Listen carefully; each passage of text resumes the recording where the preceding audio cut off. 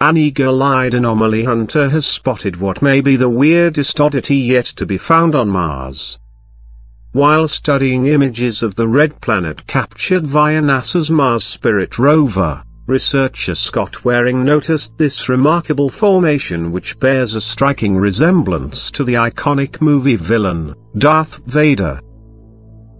On his blog, UFO Sightings Daily, he said, "I found a head that resembles Darth Vader from Star Wars, but with a few minor differences.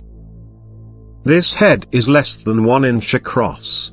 This head is made from a dark bluish common material found on Mars.